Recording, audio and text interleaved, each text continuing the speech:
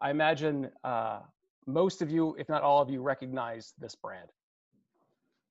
And when people think about this brand and tell me what it is, but it's cars and automotive and innovation and opportunities and access. But a lot of times people talk bad press and poor management. And as of yesterday, some pretty significant layoffs. So, I think there's some perception about who and what this company is. There's also an organization that's doing very similar work with transportation, ease of access. But I've often heard it's sometimes more convenient. Sometimes I've heard it's less expensive. I've heard oftentimes it might have a better brand reputation. And I imagine all of you, if you have a preference for one or the other. I think the same might be true of this. I imagine most of you, if not all of you, recognize this brand. And I think most often when I bring this up, people talk about German and engineering and performance. I've also heard this brand described as my parents' car, which I thought was fantastic. Conversely, a similar automobile, similar role, but I've heard performance, engineering, the ultimate driving machine. So this is not an exercise in brand awareness and analysis, but for all of us, we each have an understanding of who these organizations are, and we have an understanding of what they do and the preferences for how we want to engage them and what we think about them. The exact same process that we use to discern between two brands in the same category is exactly the same process an organization uses to discern between two viable candidates for the same job. So from a career planning and strategy standpoint in the Tufts Career Services, what we're trying to help our students and alumni do is how can we help you become the preferred candidate for all the jobs that you approach and apply for in the future. We're not exclusively brands. We are complex individuals with a lot of different backgrounds and experiences. But I think thinking in terms of this allows us to think outside of vocation, outside of job title, and thinking more along about what jobs tend to be is why are you valuable? Why are you interesting? And why should we hire you? Because a role is if an organization finds you valuable and likes you and is willing to pay you, that is a job. So this is a conversation around thinking about the scope of the roles we're looking for and then how to go after them and build the relationships to best navigate a job search strategy. This is probably, I think it's one of the most important slides and concepts in career planning is that career planning is a process. I think for many of us who maybe historically have worked with career services or tried to navigate their careers is oftentimes using that resource for resumes and cover letters and interview preparation. And those things can be incredibly helpful, but we want to make sure realize is that career planning strategy falls along a trajectory. Is that most of the time when people are thinking about building their brands and looking for opportunities and working career services, they're thinking about their documents. But in order to manage an effective job search and networking strategy, it's making sure that you have enough information to make sure that you have targeted the appropriate roles that you're looking for.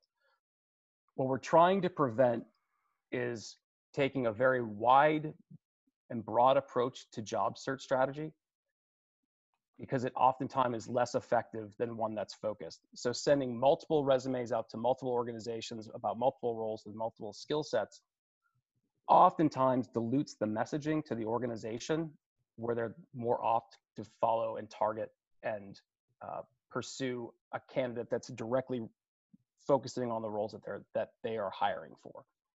So when we're thinking about job search strategy, and for today, it's certainly making sure, and I know this is a question that had come up earlier to be able to talk about, is how we apply to these opportunities is thinking about what your what you're focusing on. And that becomes critical because it's, once you know what that is, once you have job titles, and you can have multiple targets, but when you have those specific targets, the language you use, the focus you use, how you define your search strategy becomes critical. Because once you have your targets, because different employers, different hiring managers, and different recruiters use different job search strategies to find talent. So I imagine many of you have, if not all of you, have looked for and applied for jobs or internships online. Most people use big, giant job aggregators to look for jobs. When I speak to those, Monster, Career Builder, Indeed, ZipRecruiter, these are large, very large job search sites that are aggregating multiple roles across the internet into one site that are easily accessible. The reason they're used the most often is that they come up most likely and most often come up at the top of search results when you're looking for jobs. So you'll see these, and the reason for that is because they're large and they have lots of resources and they're heavily embedded in SEO within your job search profiles, which is fantastic. But the thing with this is that most people are spending most of their time looking for opportunities on big aggregated job boards. We believe 20% of all jobs in the marketplace get to an aggregated job board. So what that means is that most people are spending most of their time competing for 1 in 5 jobs. But we want to help our students think about, where are the other 80%?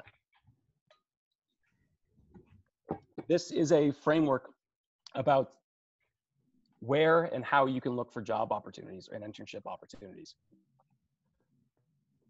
Every organization uses different tools and resources to find the talent that they're looking for. Recruiters and hiring managers for a healthcare consulting role may use 5 different tactics. Then we use 5 tactics that are 5 separate tactics that what somebody from an art director job for a museum would look for.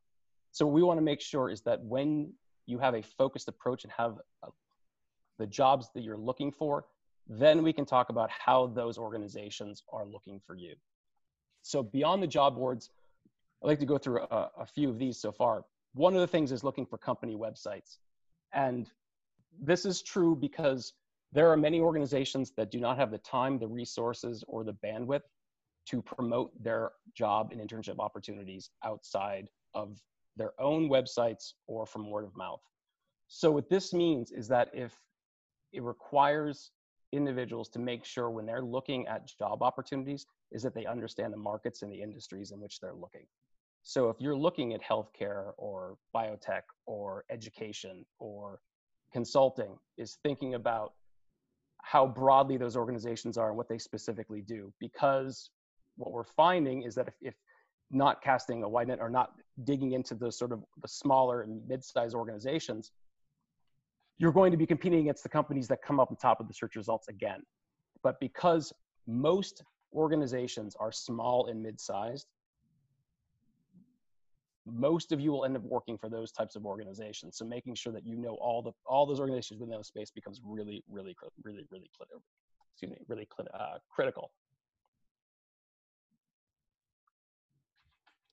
I imagine all of us have or are aware of LinkedIn as a resource. We are huge advocates for LinkedIn as a job search and a networking tool.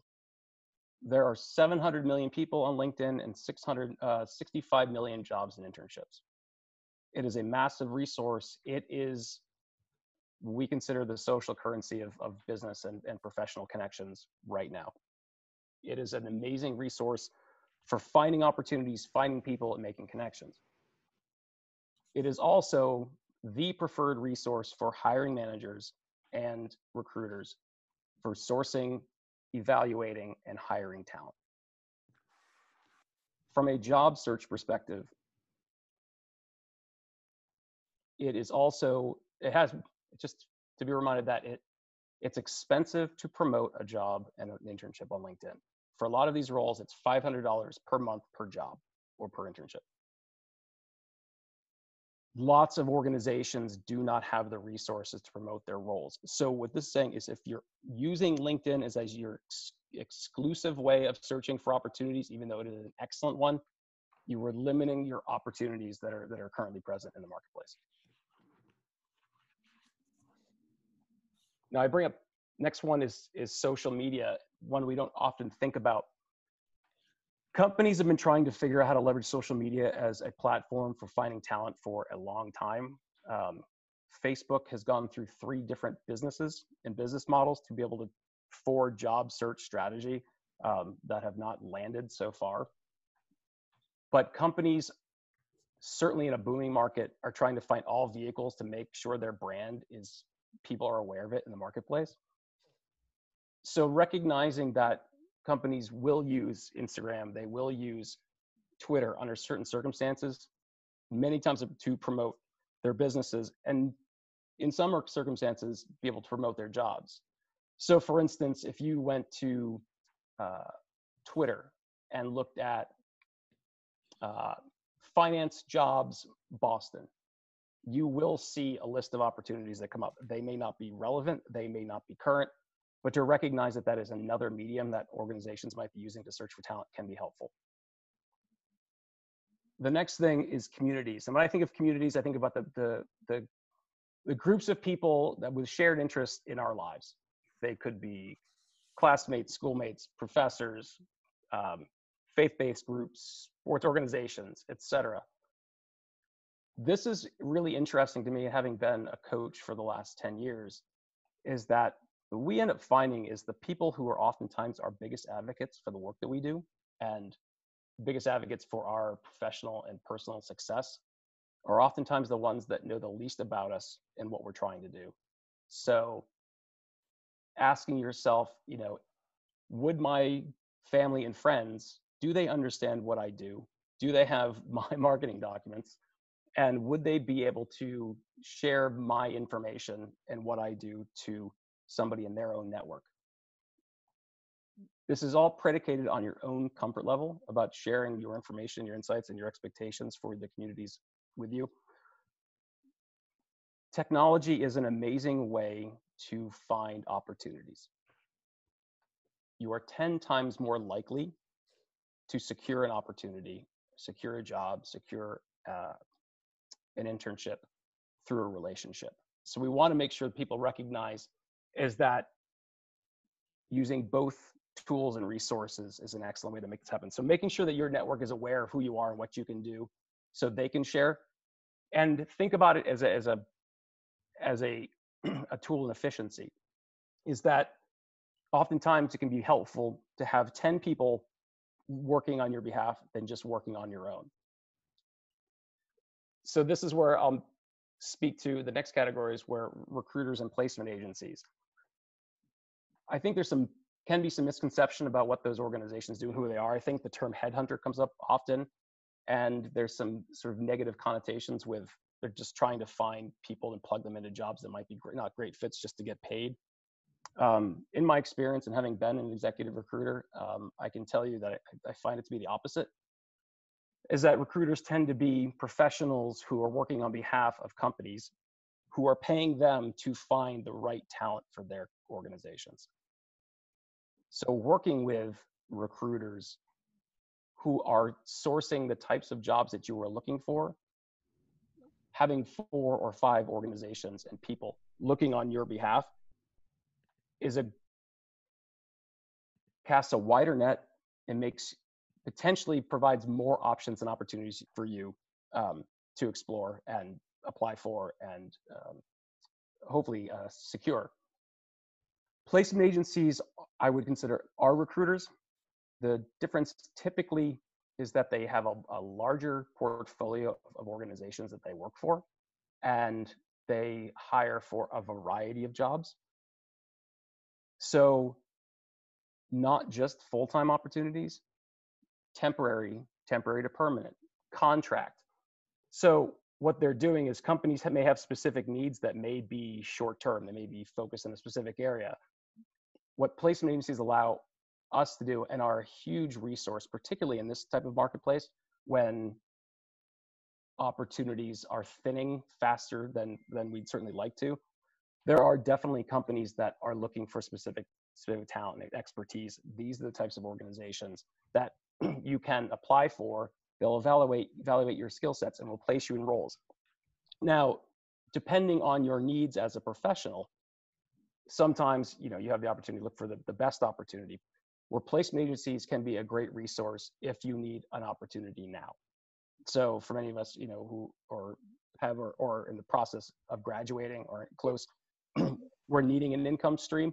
A placement agency is a place that you can share. And after this conversation is over today, I'll be sharing with everyone a directory of organizations, including placement agencies, that by topic area that you can use to search. So we have about 15 placement agencies in Boston area. Most of them are national, but have offices in Boston that you could use. So be able to provide you some tools.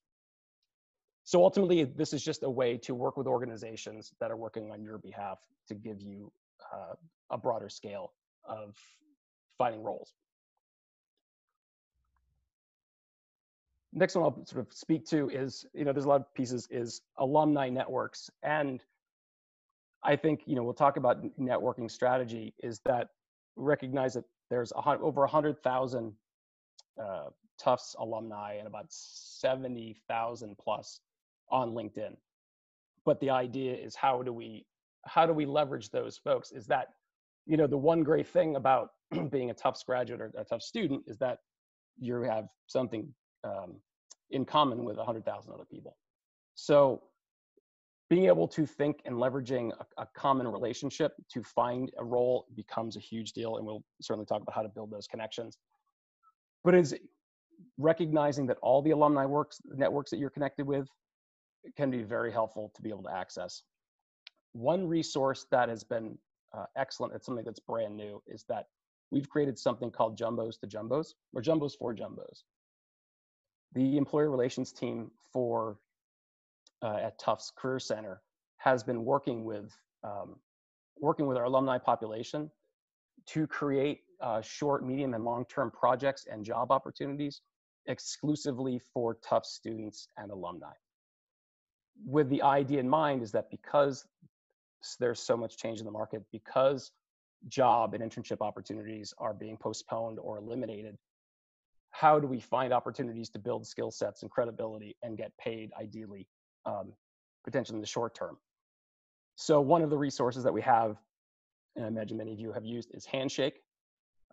Handshake has tens of thousands of employers and tens of thousands of jobs for our Tufts community. The one thing that's great about Handshake is that employers have to opt into our platform. So the roles that are present on Handshake, the job opportunities and internship opportunities, et cetera,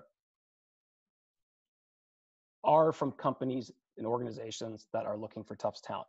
They are also posting these opportunities at other schools, but they have to ask to be part of that network. So it's one less filter to have to search for an opportunity. Within Handshake, looking for job opportunities, you can look for Jumbos for Jumbos with a number 4, and search for a list of opportunities that you might be looking for in the coming months. We're adding to them daily. And it is wonderful to see that the expectation that the Tufts alumni were benefactors of our students and alumni, and we're seeing that they very much want to support our opportunities and making sure people are able to navigate this somewhat untenable time.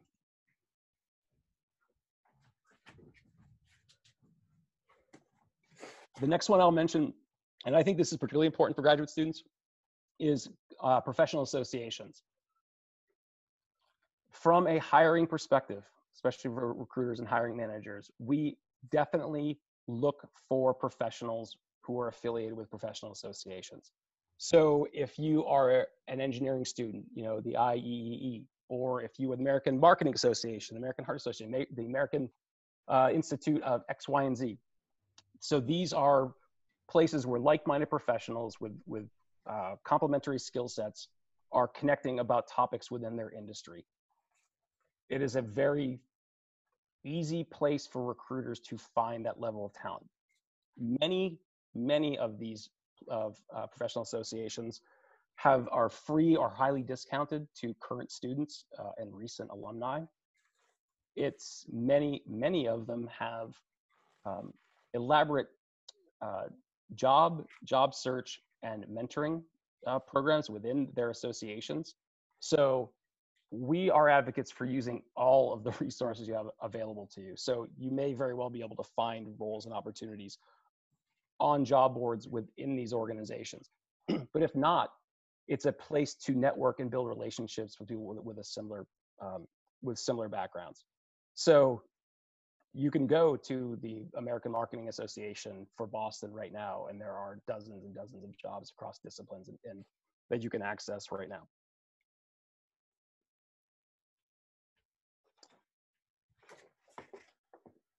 There's something on here, especially for if you're in Massachusetts. Again, I mentioned thinking about all the resources that are available to you. I've been using Tufts Career Center as one, using faculty and administrators, in their relationships, using your undergraduate career services if they have those things. In Massachusetts, they have state career centers. So it's another, I believe it's a free resource where they have lists of jobs, job training, job opportunity development within the organization. And they have, if in a non-socially distanced universe, there are places you can go, they're brick and mortar organizations or facilities, but you can certainly go to these online to find other roles. But the whole idea is just making sure you have as broad a reach and perspective into roles and opportunities. The last piece on this list that I'll mention is the very bottom. It says create your own opportunity. And this is becoming very common. It is entirely possible, if not likely, is that the roles that you are the most qualified for or will be the most qualified for do not exist yet. The speed of change in technology and services and options is changing so rapidly, is that the value that we are able to create is shifting quickly. So the idea is that organizations are trying to catch up to what students are learning in the classroom, but this is where the Career Center, I think, is helpful. It's helping you think about what your targets are. And if you are trying to figure out what you are looking for and what you're trying to target, what you're trying to focus on, is helping you inventory what your skills are, what your competencies are, what your interests are, what your work styles are, and to think about how those things can be applied in the marketplace. So the idea is that if you're still in the exploration phase, is that, making sure you understand yourselves, categorically, but also because we spend a lot of time working with organizations and employers to understand their needs and their expectations, but we also do a lot of market research and due diligence about what's happening in trends. So what is a post-COVID world going to look like? How can you leverage your skills in those spaces? How could you add value in those times? So if you are wondering if your existing skill set is marketable, I can assure you that it is. If it's finding it more difficult to find that particular target in your career, that's what the career services team is here to help you do, is to get you to that place.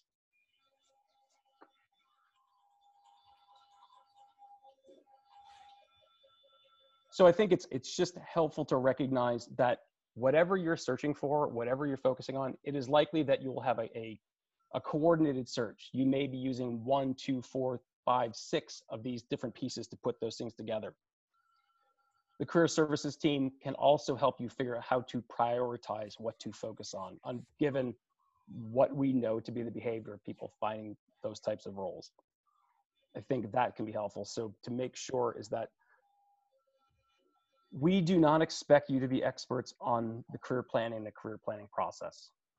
These are all skills that we've all developed over time. What we hope you to be is to be experts in the things that you love and enjoy and want to do, and to give you the tools and the resources on your terms to make sure that you can execute on what you're trying to do.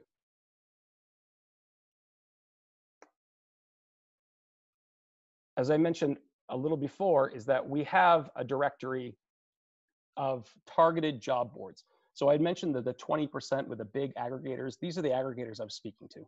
So these are huge organizations. They are valuable They are excellent ways to see the variety and types of roles that are currently being hired for or have historically been hired for. The challenge with aggregators is they're not necessarily well moderated. So you might see the ideal job, but the ideal job that you're seeing is 2 years old and it was hired for years ago. So I think it's a great place for information.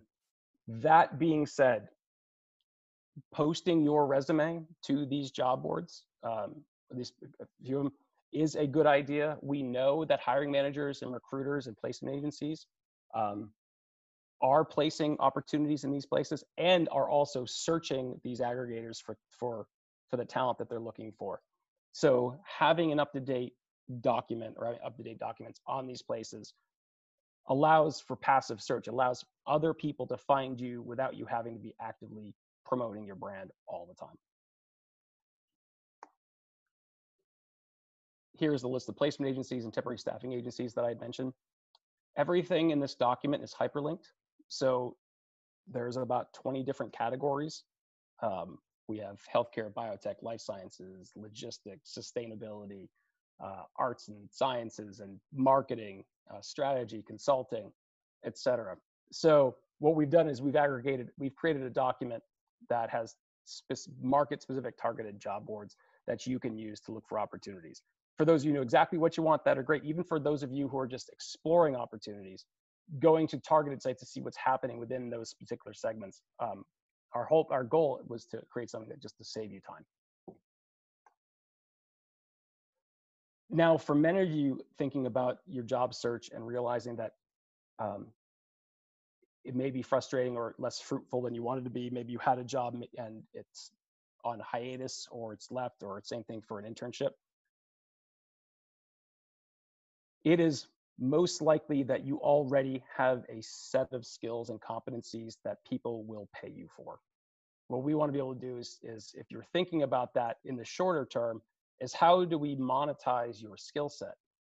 This is a sampling of organizations that are looking for contractors and freelance professionals and providing short-term work.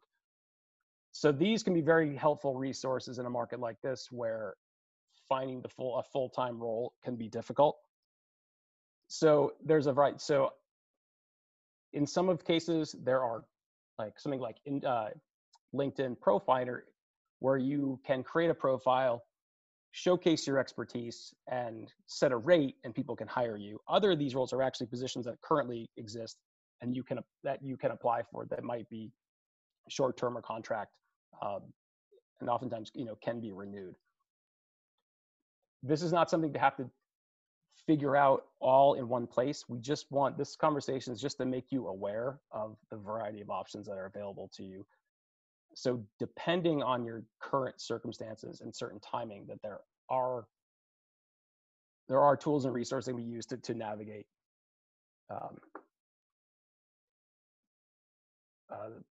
this somewhat unusual time. We are excited about the possibilities. Just from a job search, we don't know what the marketplace is going to look like, but we do know that companies and organizations are still hiring. We are aggregating job boards and job listings daily. And it's something I can certainly send out after this message as well, is online directories of companies and organizations that are currently hiring, which can be helpful. So making sure that and the Tufts Career Center webpage will have those, should have those resources as well.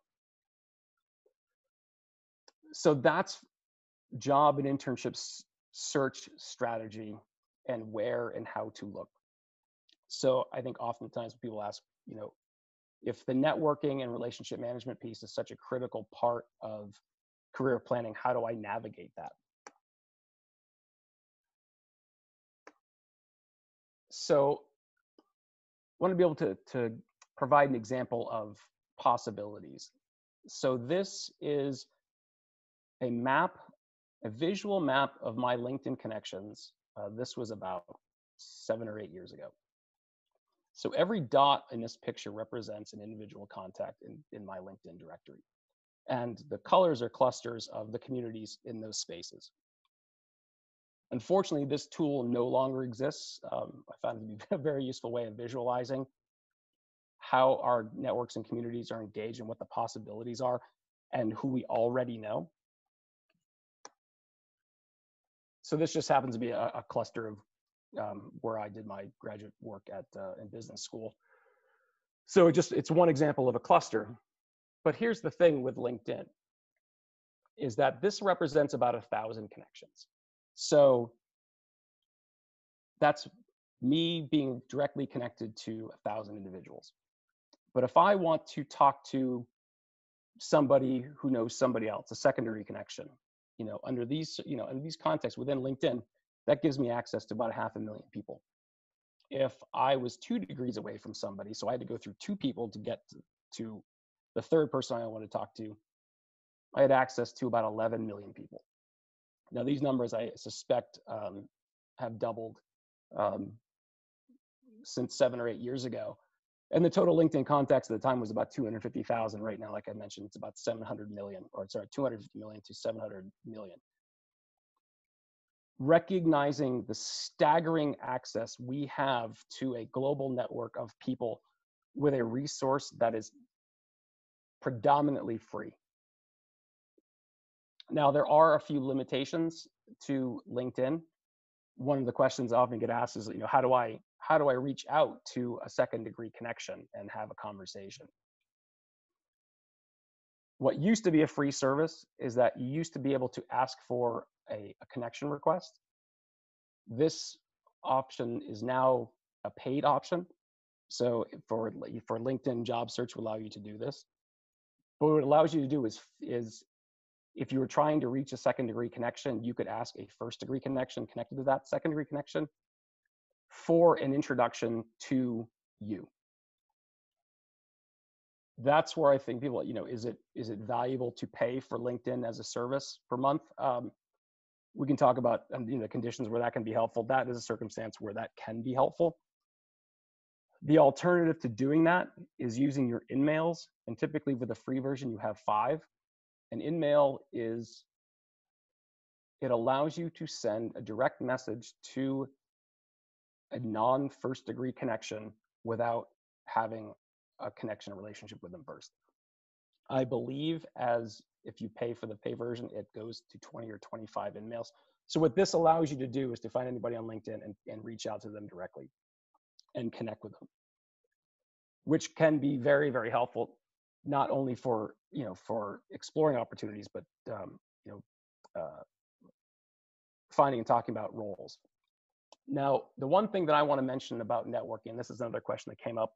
Somebody had asked about, if you have tendencies toward introversion, how do I navigate a networking world? Whatever your preferred style is, however you like to engage individuals and groups, at your most specific comfort level is the right networking strategy for you. There's no singular way to build relationships and connect with people. One of my close friends is a serial entrepreneur who happens to be, he considers himself to be quite introverted. And it's not that he's shy, it's that large social interactions are exhausting. And I think that's true for a lot of us. Not everybody wants to walk into a room of 1,000 people with a stack of business cards and shake a lot of hands and have a lot of conversations. Some of us like one-on-one, some of us like small groups, some of us like face-to-face, some of us like technology. All of those things are fine. In my colleague's particular case, is that in order for him to generate business, running his business, is that in biotech, he would, every year in Boston, there's an event called Bio, where thousands and thousands of biotech professionals get together. And what he would do is he'd register for the event and get a list of the participants who were going there. He would look at his own business, what value that he can create, and look at the types of people that were participating and see and build a strategy of how he thought he could help them. And then what he'd do is he'd go to the events and these big giant rooms, and he would find his 1 or 2 people that he wanted to talk to over the course of the week, and he'd wait, and he'd wait, and he'd wait, and he'd wait, and he'd wait until he had an opportunity to have a conversation. He would introduce himself, talk about value, take somebody out for lunch, and that turned into a series of business strategies. And he's never submitted a resume in the 20 years that I've known him. That same process and philosophy can be used in career planning and strategy. Is the idea is that you can focus on one or two individuals that work best for you, have an interest in what you have or want to learn about them. And from a networking perspective, there's a lot of different ways to think about it. For some of you are still trying to explore and don't necessarily know what you want to do. The idea is, how do I learn from somebody else about their background and experience, and how do they want to talk to me? One thing that we have found in career services, and I would say this is particularly true in the Northeast, is that for many people, their profession defines who they are and what's most important to them. And what we also find is people love to talk about the things that they do and what they're good at. So when you think about networking for relationships and for information, recognizing the fact that you asking somebody else about what they've cultivated and developed can be uncomfortable, but oftentimes is actually very much appreciated by the person you're reaching out to. Now, from a networking perspective, is being intentional about those conversations that you're having is really important. Is that if you were looking for information from somebody about their experience, or the industries they've worked in, or wanted to know them, is the idea is that when you are building a relationship, it is not about you. It is about the other person. So because what you're trying to do is build a common connection and share information. So in time, could be short-term or long-term, is that both of you can leverage that relationship for opportunities, ideally in the future. One of the things as we're exploring new career roles is the the agendaless meeting or the informational interview, where this is just having a conversation with a stranger in an area of interest that might be an area that's of interest to you. It doesn't have to have any constraints or boundaries, but what I would think about when you're networking, building a relationship, is doing research ahead of time to be very understanding of the people you are trying to talk to and what their experiences are. LinkedIn's a very good way to sort of see what they've articulated, what their background is. Be very specific about what you're looking for them, and make it easy for them to want to have a conversation with you. After this slide, there's a sample template of how to do an outreach message, a cold one to a potential contact. So somebody you don't know before, would you reach out to them for a conversation?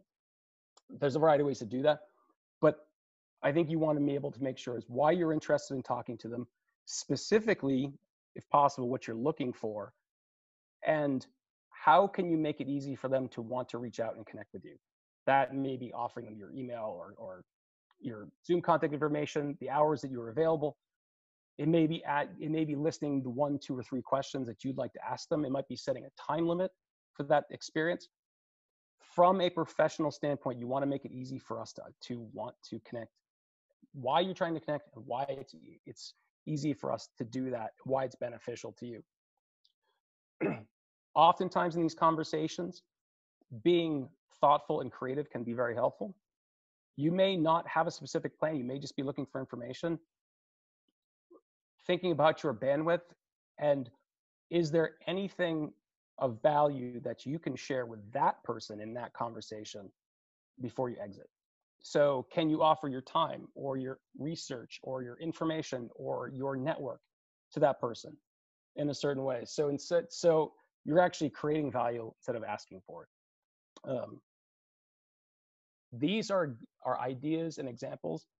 Every one of you will have a different strategy, and this is where career services can speak to the specifics of how you might want to craft these messages or who you might want to reach out to. What's really interesting is from in the sales perspective, they say it takes, I think it's 7 to 8 touches from when you first meet a new potential client to when they sign on to your business. So what that's saying is that's 7 times you're reaching out and connecting them in some capacity before they make a purchasing decision. It's not exactly the same for people, but relationships are built on time and information and connection. So being thoughtful about those pieces, and recognizing what you want to get out of those relationships can be very, very helpful too. Not every relationship is good. Some are just going to be what they are. But here's the thing: if you find connections and communities that you want to sustain, make sure you do so. Is that if there's information about you or things that are happening, letting the people in your network know where you're at. There was a graduate student I'd worked with years ago who had asked for an informational interview, and it went well. And every 6 months for about 4 years, she sent me an updated email about what she was doing, what she was working on and how things were going. It wasn't asking for anything. It was just letting me know where she was in this current state in her life and her career. Now, that may not work for everybody, but I knew what she did professionally and what she was looking for. And if there were opportunities that I came across of interest by her being consistent in sustaining the relationship and sharing information, I was more apt to think of her if I saw opportunities in the market for jobs and would share them with her. Those are the kind of things that can be helpful, is that, a relationship is something sustained over time, and it's a function of effort. They do yield roles and opportunities. But I'll go back one more time and just say, your particular networking style, your particular way of engaging individuals is the right way.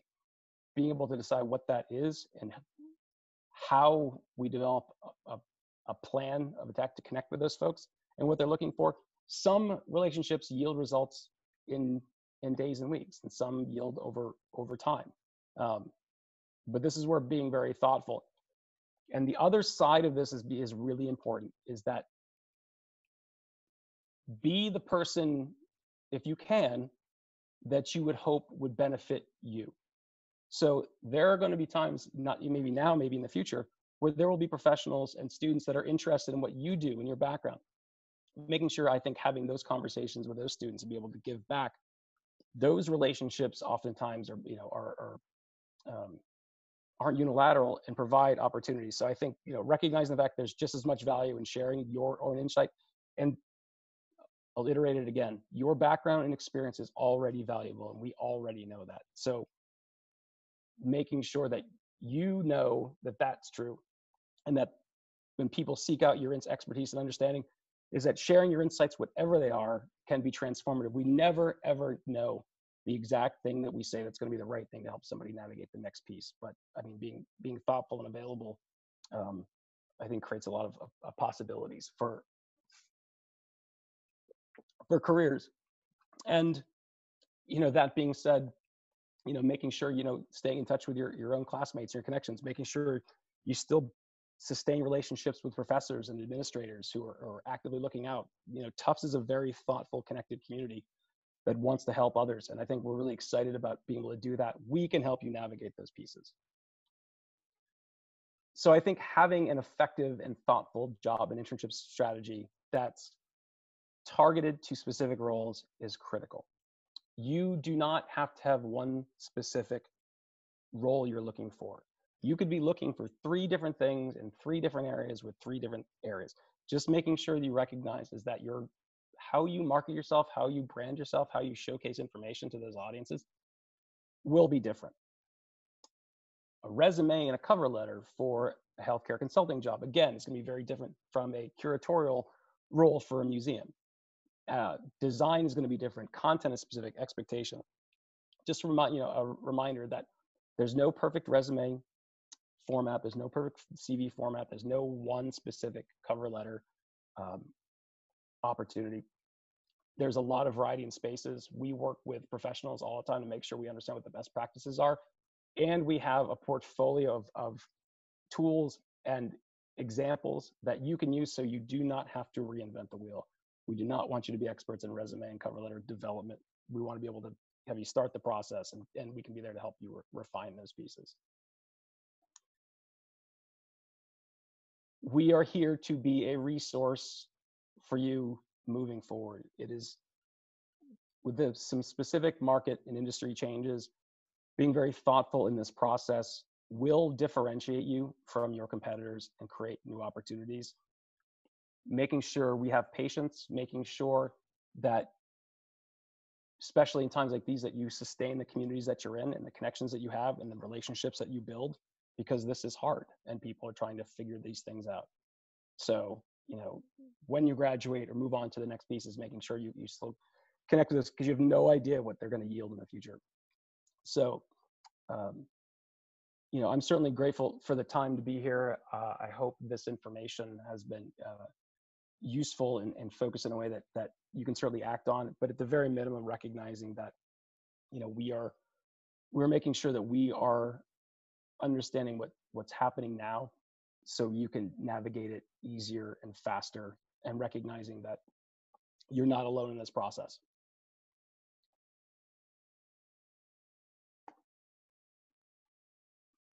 This was just an example of an outreach letter that I had mentioned before. This document, along with the job search document, will certainly send, so you have access to all these pieces and any of the links that are in here. I'll just mention briefly some job search and networking resources that we have. One brand new resource that we have, which just went live about a week ago, is called Interstride. Interstride is a company that is aggregating all F1 and H1B data, I believe over the last 10 years or so. And it's a database of all the companies and organizations that have hired H1B over the last 10 years. So you can sort it by company, you can sort it by directory, you can sort it by geography, you can by job title. So if you are an international student, we now have a resource which we think is best in breed for looking about what the types of organizations that have looked historically for hiring students with a visa status. I mentioned Handshake, I mentioned Going Global, which is a great resource for looking for domestic jobs, but also if you're looking for international opportunities. We also have a list of a variety of other job search resources, remote jobs, how to build networks. One thing I didn't mention is that we have a networking resource called The Herd, which is, this is Tufts alumni networking, mentoring network. So we have thousands of alumni in our directory right now. And it's a way to pair you up to have a more formal relationship or mentoring relationship with an alumni. And I believe you can also, when you're alum, can become one as well. So this is one less obstacle for building a relationship and career planning. So all the professionals are across a variety of backgrounds and expertise and experiences. So, and there's a link in this framework for you to check out. I will say, in a time of job search strategy and planning, anytime you can develop skill sets that are helpful and useful in the marketplace. So if there are skills that we find they're hiring in times of challenge, we've listed a few here. LinkedIn Learning is a free resource for Tufts students and alumni, where you can take courses on topic matters, and it'll actually, once you finish your courses, it'll actually give you a check or certification. It will actually list them in your LinkedIn profile, which is actually a really nice way to brand your skill set. So if you complete an SQL workshop or you complete a negotiation one, it'll actually show up as a skill that you've acquired through that process. So a very good, useful resource. Another one I'll mention, it's just about its interview prep, but it's actually great for managing having virtual conversations, is Big Interview, which is available to all our Tufts students, which is a virtual interview preparation platform that allows you to record your answers to particular questions, and you can get sample feedback or examples of best practices, and also you can solicit feedback from other people. So because this new medium of relationship building is no longer in person, we're having to be very thoughtful about how we connect and how we showcase our brand. This is a good way to make sure that happens. So these are the variety of resources. I'm very, very grateful for the time to be able to talk and connect with you today. And I am happy to answer any questions that you may have. Matt, we had a question in the chat about sharing this slideshow after this presentation. Yes, absolutely. Okay. So everyone who registered for the session, I'm happy to send that out via email. If anybody who didn't register wants this, just feel free to email. You can email me directly at angela.foss@tufts.edu. We have a few more minutes. Does anyone have any other questions that they wanted to? I can unmute you, or you can share your questions via the chat.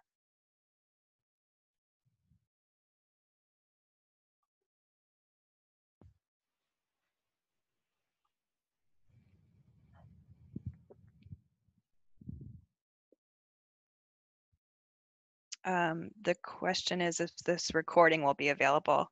Yes, it will be, and we will share that as soon as I can get it off my computer and share it with all of you. We had several participants though today, Matt. I think this was very helpful, and we really appreciate your time. If there's no other questions, I think that we can wrap this up. You got a round of applause there, Matt, from Joy. Thank you. So if there's anything else that you need, feel free to reach out to us. We're here to help. If we didn't answer any questions, we'll try to get some resources for you. But I think this was super helpful, and you covered a lot of ground, and it's a tough topic and unprecedented time, as they say. So we really appreciate it. So thanks, It's my Matt. pleasure. Yeah, and everyone, career services is open for regular business hours now and for throughout the summer. So we are doing all appointments virtually. But feel free to set up any time on Handshake for those pieces. And we're glad to have you, and we hope to be a resource to navigate such a crazy time. But thanks for having me.